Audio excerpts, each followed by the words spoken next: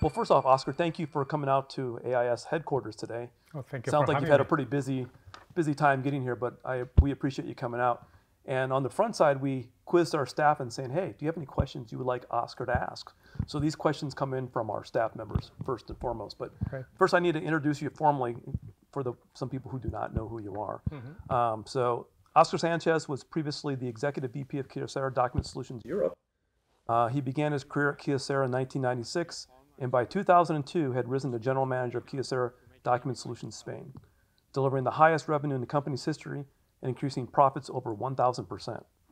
Oscar then took on additional responsibility for business development throughout Europe, eventually relocating to the Netherlands to head both the corporate sales division and marketing division as Executive VP of KYOCERA Document Solutions Europe.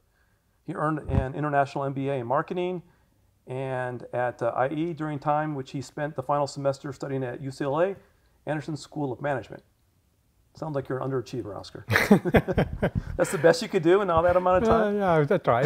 Is there anything to add to that, or that pretty much covered fairly well? Probably that I have been very lucky to be in a company that has been giving me opportunities to grow and to develop myself. I think nowadays when we talk so often about the Great Resignation and people moving from one company to another, I think sometimes people doesn't have the patience to really find a place that you can develop and grow, and maybe not so much into looking into short-term gains.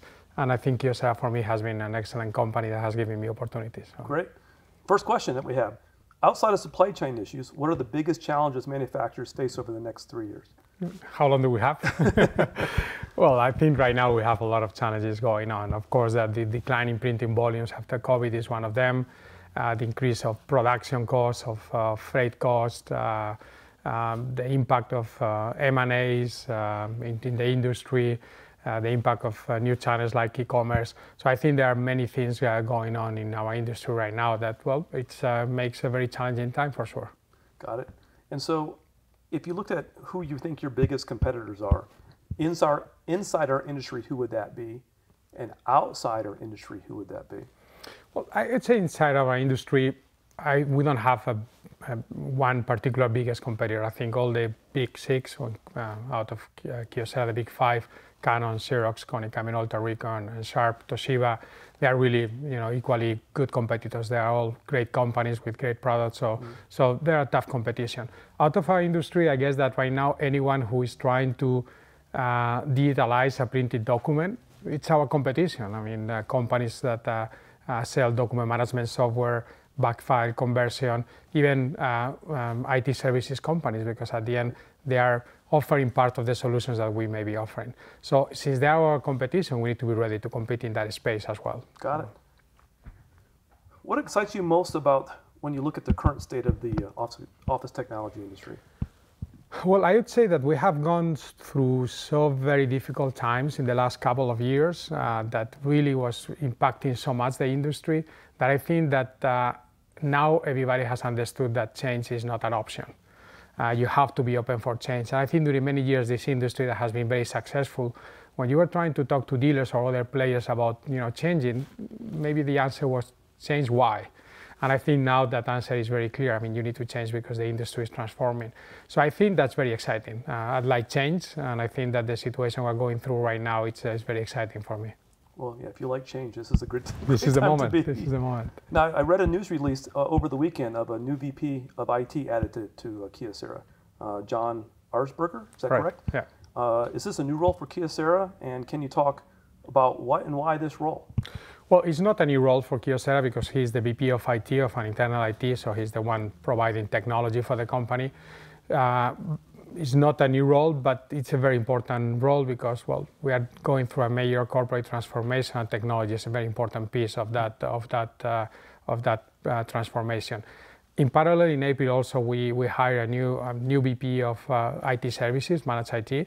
That's a new role for KYOCERA. And of course, we want to get more and more into managed IT services, and that's why we needed to have that position. So that's the external piece. So, yeah, that's the external piece. John's the internal. John is the internal IT piece, and then Joe Fucillo, who joined the company in April 1st, he's the external part. Got it. So since joining KYOCERA Document Solutions America, what has been your biggest challenge? Well, I think that I came in a difficult moment because there has been many things going on at the same time that we're trying to transform the company. I think KYOCERA was a great organization, but probably an organization that didn't change much in the last 20 years. So that means that all of our technology, our processes, the development programs for our people were not there. So I think the biggest challenge is to try to provide short-term results at the same time that we're transforming the organization. And that's always a challenge because I don't like to work thinking on the short term, but you always have that pressure. And well, the transformation that we're going through is a big one. So I think that was really, for me, the biggest challenge. Well, certainly, I know putting together a new executive management team, because we've kind of done something similar here, is quite challenging. And I'd say, you know, congratulations, because I think the team that you put together is quite outstanding. So kudos to you on that. I appreciate it. What advice would you give to independent dealers? What do you think maybe we're missing that we need to hear? Well, I think that right now it's a moment that, as we said before, everybody's looking for answers. There are so many questions out there. And I think the problem of this industry quite often is that we are too self-centric. We look too much inside the industry to look for those answers. And in my opinion, I think that this is a moment that you have to look outside. I think that you have to look outside of the industry, and many things that are happening out there will affect us one way or the other. We can talk about e-commerce, we can talk about subscription services, we can talk about the move from customer service to customer experience. I think what is happening right now, for instance, in the retail industry is fascinating, how they are integrating the physical customer journey and the digital customer journey. So you buy a product online, but then if you want to return it, you can return it in a traditional brick and mortar store. And then when you go there, before you leave the store, you get an email with a voucher that you can spend in the next hour in the same physical store. So all that integration of digital and online and offline, I think is fascinating, and that will come to our industry sooner or later.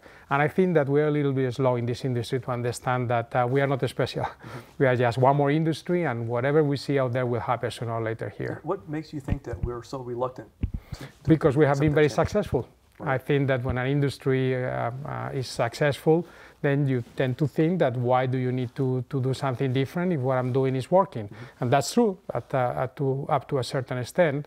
But I think that the most successful dealers, and I think AIS is a good example of that, are always thinking ahead. Even if you are being successful, you want to do more, you want to do differently. And I think that that's what in this industry we don't see so much, I would say. I know that you also like to read books. Can you give us a few books that you recommend to our staff members that you think would be good for them to read? Well, I like to be kind of loyal to my origins. I would say probably the masterpiece of Spanish literature, which is El Quijote. Yeah. So I think that's something that, well, probably everybody should read. Also looking into my background, when I moved to Amsterdam, I was working in Europe. I was responsible for 64 countries. So I read a book that was fascinating, that the name was Mind Your Manners, that explains the way of doing business in different nationalities, not only in Europe, but also here in the US, because, well, it's different to do business depending on the nationality you are dealing with. So that was also very, very good.